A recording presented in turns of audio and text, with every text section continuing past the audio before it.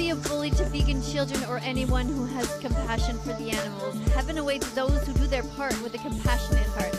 Every vegan... Well, well, well. It looks like Christmas came early this year. Ho, ho, ho. And we're all on the nice list because that vegan teacher is getting ready to dangle her toes on OnlyFans. I'm just joking. Just joking, unless. But anyway, for real, that vegan teacher has decided to change up tactics just a little bit here. Rage baiting and getting everyone pissed off at her didn't seem to be working.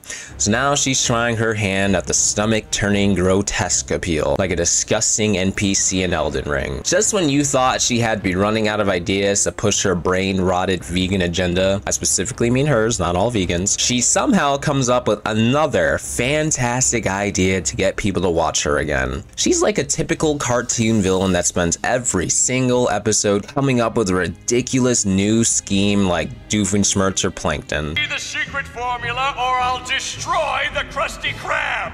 Ah, you and what army, Bug? What army? What army? Look around you, crabs! You planted grass? And at the end of the day, her new elaborate ruse still ends in failure. The definition of insanity is doing the same thing over and over and expecting different results. Hi everyone. Today I want to talk to you about taking off our clothes as activists, posing in the nude, and getting money for it, and whether that is a good thing for veganism or not. I want you guys to let me know in the comments below what you guys think about this issue. Taking off your clothes for the sake of activism, huh? That's where we're at now? That's where we are in 2024? Okay. So, Miss Katie, if you hadn't already completely destroyed any value of your vegan agenda that you've been trying to push in your pursuit of activism to, you know, save the animals and all that stuff, if that hadn't already been done with the hundreds of heinous, ridiculous things that you've said and done, this would be it. This would be the nail in the coffin for you, I think. No, don't do that. Don't do that. Please. No. Please. To be honest with you, I don't really know exactly how I feel about it.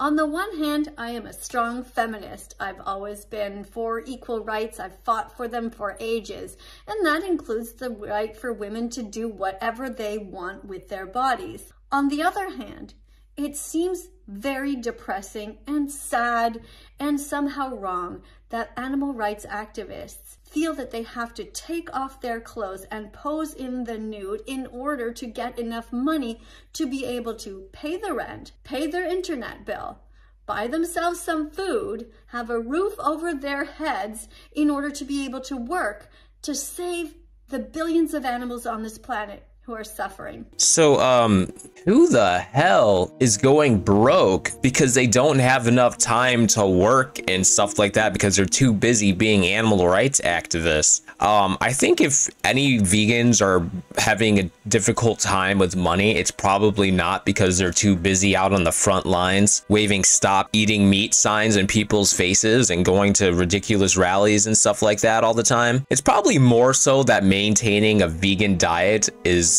quite expensive if you are to be healthy, because you do have to supplement a lot, which can be very expensive. In addition to that, I feel that if there are activists that are struggling for money, it probably has very little to do with the actual activism itself.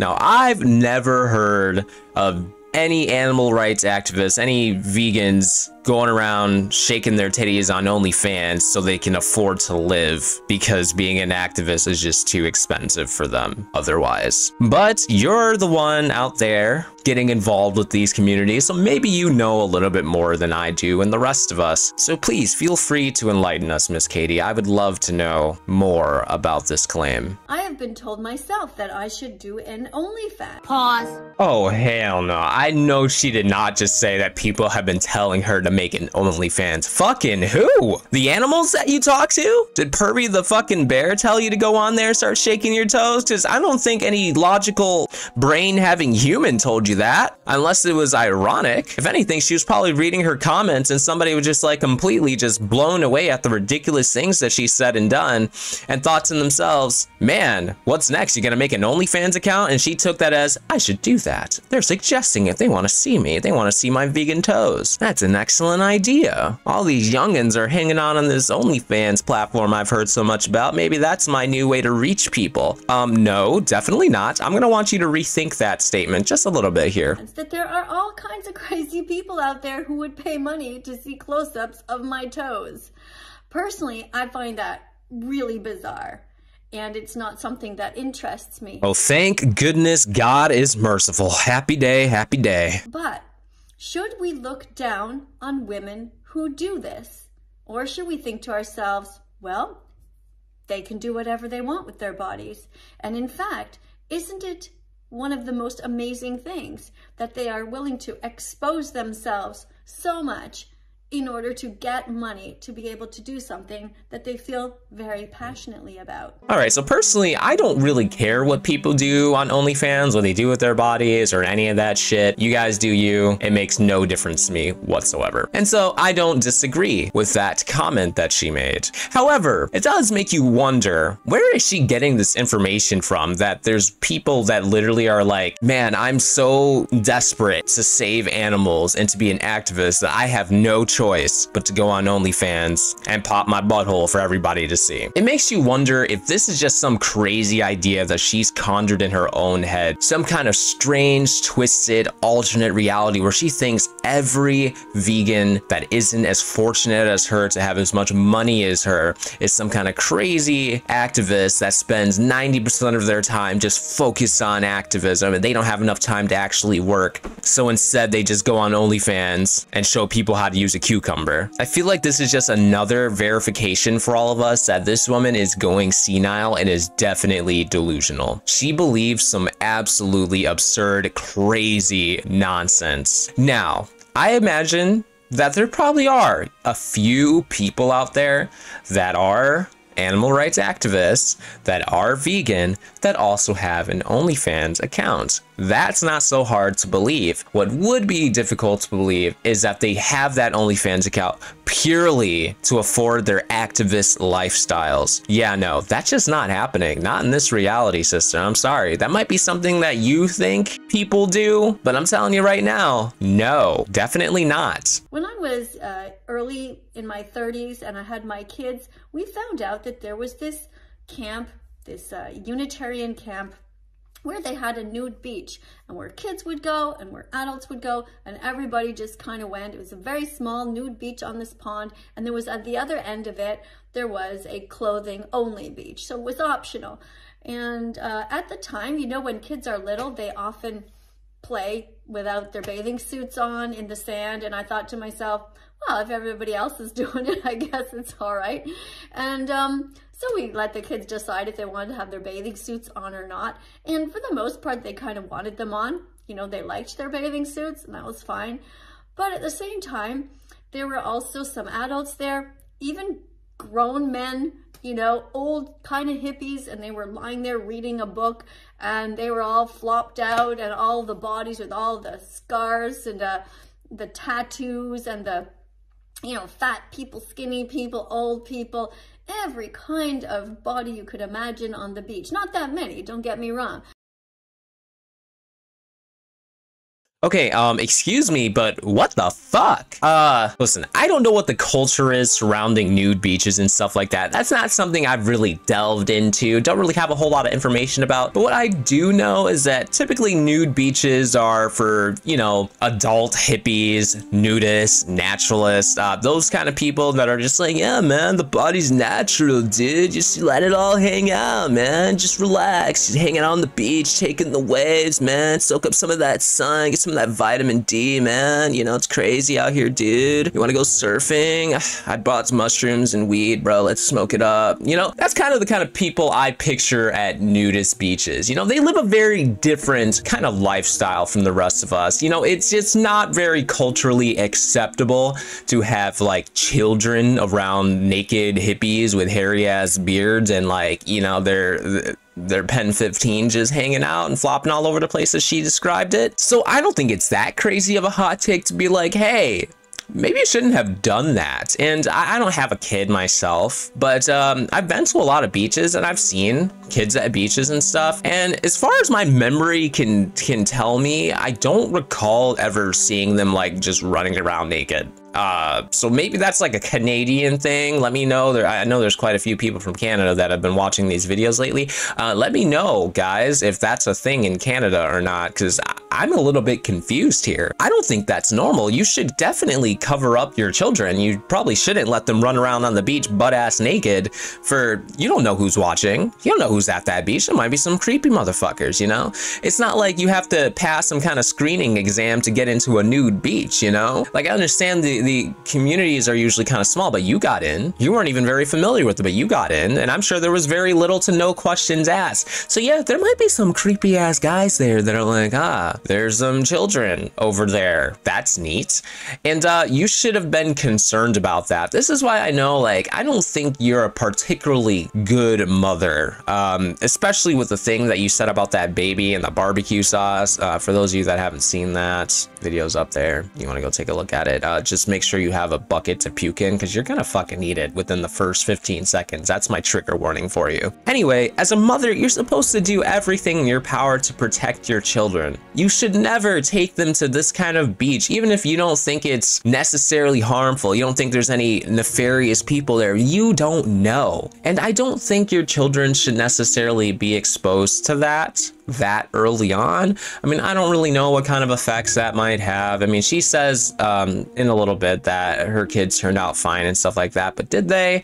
They had you as a parent, and what your definition of turned out fine is a little jarring. Plus, they're not vegan, and I know you don't like that. You think that's fine? I don't think you think that's fine at all, because if your children turned out fine and you're proud of them, you're happy about them, so why is it that if they needed like your bone marrow, some sort of transplant from you, you wouldn't give it to them? You know, clearly you're not happy about something that went awry. Maybe because they have this experience, they learn to be a little bit rebellious towards you, you know? Maybe they're like, you know what, maybe mom ain't that cool. You know, maybe mom kind of sucks. You know, maybe this whole vegan bullshit is dumb. I want to go out and have a steak, you know? I want to go out and have some hot dogs, some hamburgers. Like, screw mom, she's an asshole. Oh, and yeah, I have a fucking question for you as well. How did I not even think about this? What the fuck does this have to do with you making an OnlyFans? Why is OnlyFans, you thinking about OnlyFans, and then also children being naked at a beach, why are these in the same video? Like, I don't understand. Like, why are these topics kind of grouped together here? I'm confused, and I really hope you have a good explanation for this. I'm sure you will, right? Because you have a good explanation for everything that you put on the internet, right? Just, okay, you get to the beach and you just take off your clothes and you lie down and you read a book, and next thing you know, you're lying sideways and chatting to somebody, and it didn't seem like there was anything sexual going on. So I had exposed to my children to that when they were little, and they never had any bad consequences from this. So on the one hand, nudity is kind of normal. Not kind of, I mean, it is normal and there's nothing wrong with it. On the other hand, we all know that there is so much pornography out there right now, and so many crazy people who are addicted to it, and there's child pornography. And so, to be honest with you, I don't think I would recommend taking kids to beaches like this anymore, because you never know who's hiding around and taking a picture. This is a very secluded place and everybody trusted each other, and this was already like 30 years ago. Today it's a completely different world, and anything that is out there forever. Okay, but I still don't get how this is supposed to tie back into OnlyFans. Exposing kids to naked people at beach is now being tied back into making an OnlyFans account today. What the fuck is going on here? I don't understand. So if you're an animal rights activist and you really need money, how do you feel about having an OnlyFans? Now, I know several people who have OnlyFans and they make quite a lot of money there, and they have, these women also brought in their boyfriends to do the same thing, to take off their clothes, to be intimate with them, and they don't really care who sees it, because to them, it's like no different than eating food or brushing your teeth. It's just a thing that people do, and we need to get over it. All right, that vegan psycho, you've officially lost me at this point. I've been trying to understand the correlation, and I don't think I have the ability to process it. So if you guys in the comments think you can understand like what the purpose of talking about that whole beach thing is versus, you know, to the OnlyFans, like how they're related to each other and how somehow this makes a point for her, please share, because I really do want to know. Genuinely, I want to understand. You know, if there is something to understand, I would like to understand. But I don't think I can really continue with this anymore because it's just not making sense to me. But you know what, good on you, vegan teacher, for tackling the subject of OnlyFans and, you know, exposing yourself on the internet and stuff like that. I'm glad you have decided, you know, I'm glad for everybody that you have decided not to proceed with creating an OnlyFans account. I'm sure maybe that option will probably be on the table again if you manage to not regain your relevancy through these other methods that you've been trying. But, to everybody out there in the world, don't buy into that, for the love of God. I know curiosity might get the better of you, but I'm pretty sure what'll end up happening, it's just going to be a bunch of vegan propaganda, and then she like shakes her toes at the camera and her lack of an ass that she likes to shake around. But anyway, we're going to wrap this video up in just a second here. She has a fantastic, beautiful song that she wrote to, you know, lull us all with. So I'm going to go ahead and let you guys listen to that torture. That is it for this video. Let me know what you guys think in the comment section below. And if you enjoyed, please remember to like and subscribe. Till next time. Like somebody that you would maybe advise not to do that. There's no excuse for animal abuse. Not religion, not an eating disorder, not peer pressure, not your monetary status. Don't eat animals, don't buy their bodies, don't steal their milk, their blood, or their honey. Don't wear their fur or their feathers. It is only by the grace of God that you are not in their skin. Each time you see a public display of meat, dairy, stolen eggs, or fur in an ad, give it the middle finger. Each time you see an animal suffering, run to help as if you were the victim. Each time it's time to eat, ask for and choose the vegan option. Away to those who do their part with a compassionate heart. Every vegan started out like you, thinking they could never be vegan. It was a crazy thing to do, and yet here they are, 100% vegan, speaking out on behalf of the victims all over the world. Never think that you can't be an ethical animal rights activist, because not only can you do it, but it's also your moral duty and your destiny. Be brave, be better, be vegan, be loved, and start now.